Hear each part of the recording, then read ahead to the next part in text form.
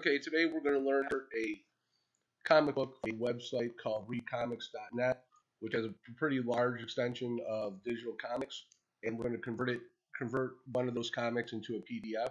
Very short program.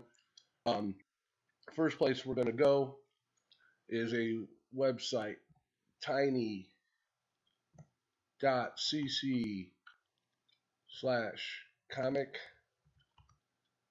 download.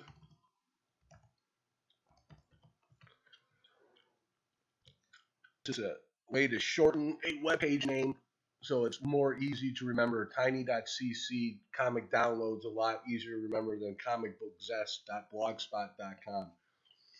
If anybody's wondered what a shortened URL is. From here, we're going to choose two items. We're going to choose this of the readcomics.net and the readcomics.net spreadsheet.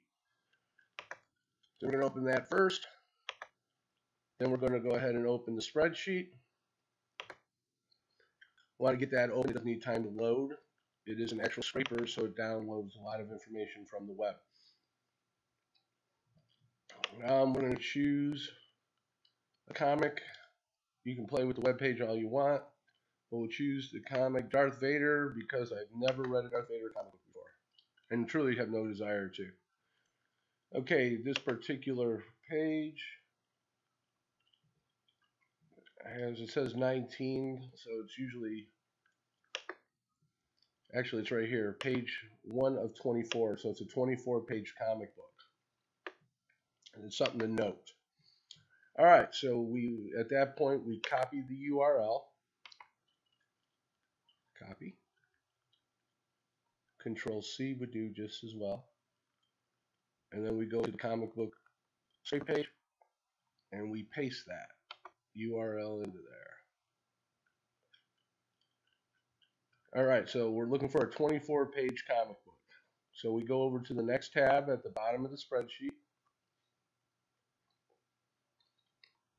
And we're going to choose this row B. Column B, rather. We're going to highlight all this all the way down to page 24 of the comic. That's where we determined how big the comic book was. We got it marked page 24. And we're going to copy that information.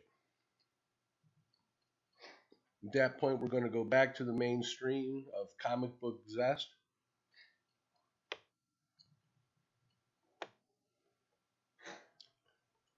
We're going to delete all this in this white box down here. And then we're going to paste that information we got from the readcomics.net spreadsheet. And we're going to hit the display button. Display button brings back what is now can be converted into a PDF. It's a web page. All the way down to page 24. Good news, I think Aquaman's coming back. Oh, Black Manta. We're going to right click on this page and we're going to choose the print option. We are at that point going to save this file. Brings up pretty easy, and we're going to name it. I've already done this once, so we're going to rename it Darth Vader number 19. A. And we're going to save the comic. Alright, I have my computer that everything I have sets up pretty simply in my download file.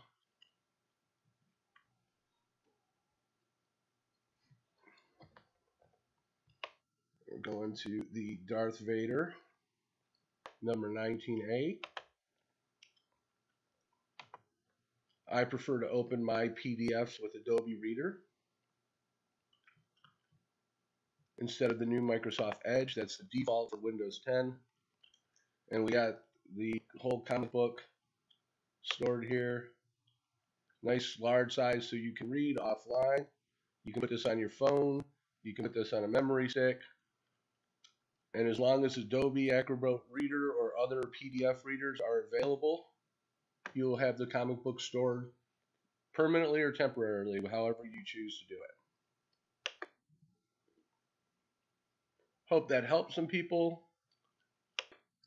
If anybody sees any pages, other comic book pages they want to develop a scraper slash downloader for, let me know. That I've chosen two so far. HelloComic.com, ReadComics.net is the second one, and I'm working on a new. I've just completed a new one. I just haven't posted it yet.